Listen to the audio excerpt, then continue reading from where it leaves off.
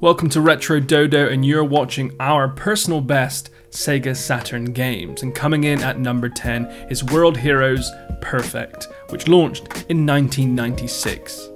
ADK and SNK teamed up for World Heroes Perfect, the fourth and final title in the World Heroes series. For the most part, the game follows the style and format of the previous three. All of the same characters return with the addition of a few new ones, and players can perform weak and strong special moves as well as combo moves. Each character now boasts a special ABC move, brought about by holding down A, B, and C simultaneously. These moves vary from counters and blocks to fakes, so pick characters wisely if you want the upper hand in battle. As if 3 tournaments to decide the Ultimate Fighter weren't enough, a fourth and final battle to decide the Ultimate Champion has been organised. Zeus is determined to prove himself after a shocking defeat, though the fighters soon discover a new enemy from yesteryear approaching. Gameplay follows the signature 3-bout style made famous in Street Fighter and uses many of the same features. The backgrounds contain interesting NPCs as audience members, and the settings are all well thought out and brimming with background filler. World Heroes Perfect is quite honestly a perfect fighting game, a name choice the developers obviously felt proud of. Critics loved it, gamers loved it, and we still love it to this day. It's pure SNK brilliance and well worth a play. Number 9. Radiant Silvergun, which launched in 1998.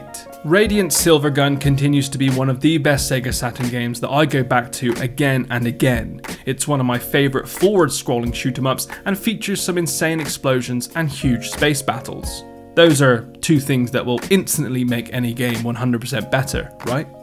Unfortunately, this game only released in Japan, but it's fairly easy to get hold of a region converter or a Japanese Saturn console. It might end up being an expensive purchase, but it's worth forgetting rent for a month or so just to experience this epic adventure. So what happens in Radiant Silvergun? Well, players control a fighter pilot protecting Earth. Some nosy explorer has dug up a weird crystal and it's calling tons of aliens towards the planet.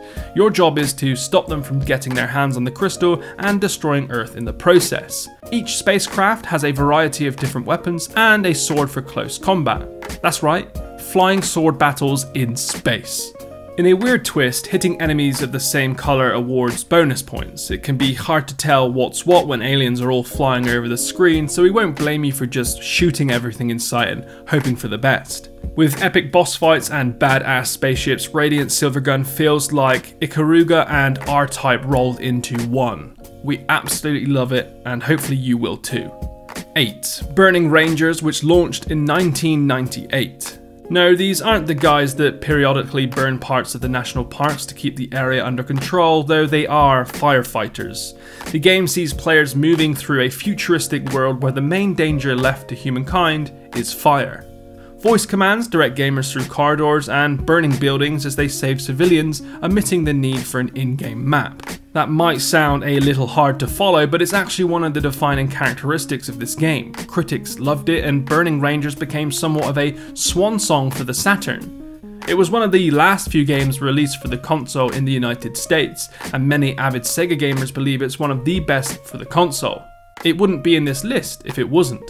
The game is essentially a shooting game where fire is the only enemy.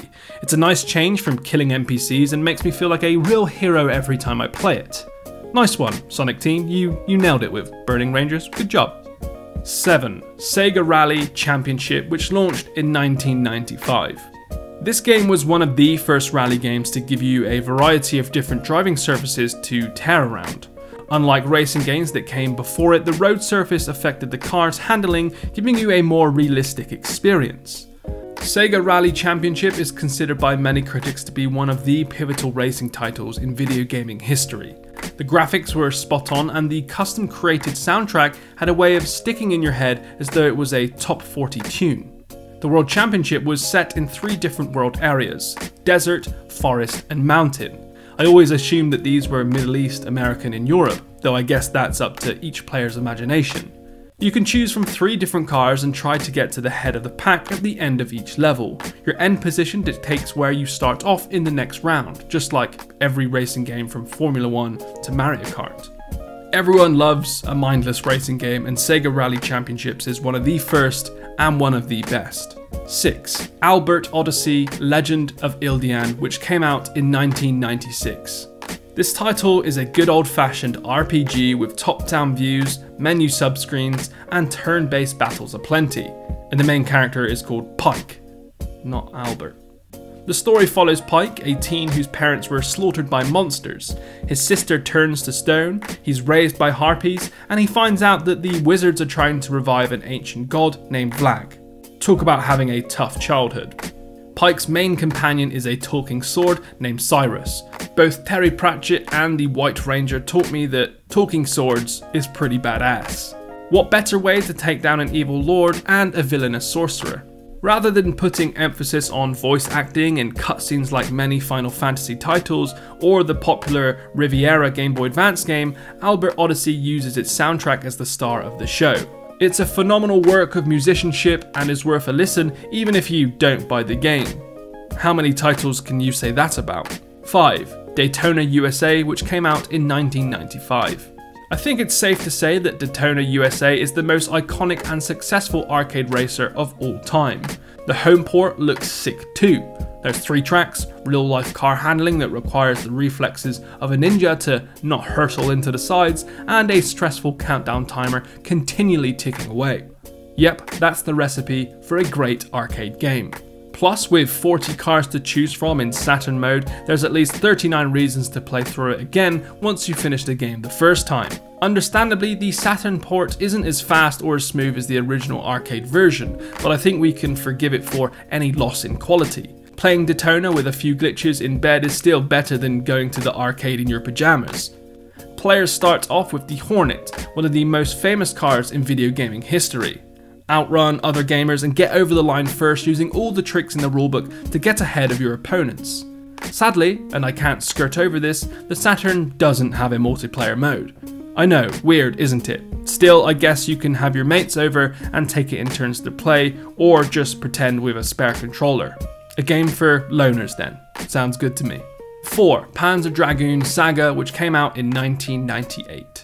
Not only is this game one of the most critically acclaimed games that Sega ever made for one of their consoles, but it's also one of the most exciting RPGs of all time too. You play as a mercenary named Edge who rides about on a dragon. I think that's all you need to know. Panzer Dragoon incorporates both real-time and turn-based battles, along with all of the side quests, object collecting, and interaction that you would expect from a solid RPG. The worlds are honestly amazing, and once more, you ride about on a bloody dragon, and I don't think I could ever get bored of playing it. So in that case, and it's the reason why it's number 4 on this list, just check it out. 3. Shining the Holy Ark, which came out in 1996. It's an immersive RPG adventure with one of the largest swords I've seen out of all Final Fantasy games. Just look at the size of that thing. I'd need a winch to help lift that thing up with my weak arms. Everything about this game screams old school RPG. Unlike its predecessor, Shining Wisdom, which is also a great game, Holy Ark boasts classic turn-based fight sequences and explorative missions through dank and dingy dungeons. It's the stuff dreams are made of, honestly. You might not believe it now, but Shining the Holy Ark was also one of the best looking RPGs at the time too. The combination of sprites and polygons created a visual feast for the eyes, sending critics and players into mind-melting overload. With a long list of characters ready to step into your party of 4 or sit back as a reserve, there's plenty of help at hand. All battles occur at random, so be prepared for a simple journey to take an absolute age. Still, that's what RPGs are all about, and every battle gives players the chance to up their skills and gain experience points. Oh, and you can befriend pixies to do your bidding. I probably should have mentioned that absolutely awesome fact before moving on. 2. The Legend of Oasis, which launched in 1996. It's a very close call, but The Legend of Oasis takes second place in the list. It's one of the most immersive adventure games on the console and a classic sequel to one of the best Sega Genesis games ever. European gamers like me may know this game better as The Story of Thor 2, though the NTSC title is much cooler. Players take a dude named Leon through a series of perilous levels in search of elemental spirits. In true Sega fashion, the game's antagonist has a rubbish name too. The Wizard of Vegito tries to thwart Leon at every turn, though he often gets left agitated over his defeats. Gameplay all happens in real time, with Leon wielding a blade and summoning spirits to attack enemies if he doesn't want to get his hands dirty. Like the fairies in Zelda, these spirits also heal Leon when he's about to bite the dust. I could do with one of these guys following me around, to be fair. Critics loved the insane graphics on this game.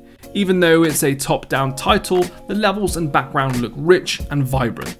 The water even looks pretty believable too for its time. Right, I'm basically just gonna say it, if you like the early Zelda games, then you'll be all over The Legend of Oasis. Conquer dungeons and gather sacred items, it's basically Link's Awakening. And number 1, Nights into Dreams, which launched in 1996. The Sonic team might not have been able to get their act together to make a new Sonic title for the Saturn, but they really excelled themselves with this game.